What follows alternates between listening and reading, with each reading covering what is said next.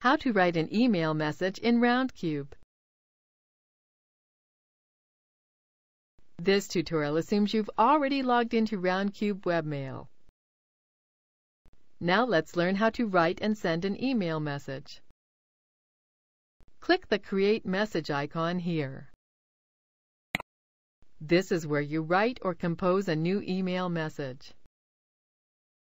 Enter the recipient's email address. To copy this message to another address, click the Add CC link. Then enter the address you wish to copy here.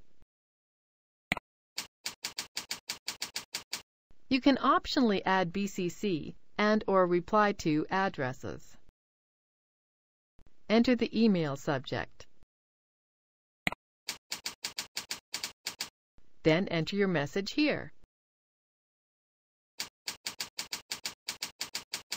If you want to include one or more attachments, click here. Then locate the file and click Upload. Scroll down. Click the Send Message Now button. That's it! We've successfully sent the message. Let's go take a look. Click the Sent folder. Here is the message we just sent.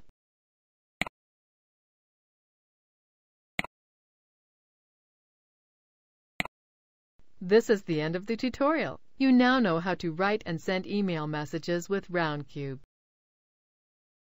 Thank you for watching this tutorial. Be sure to let us know if you have any questions.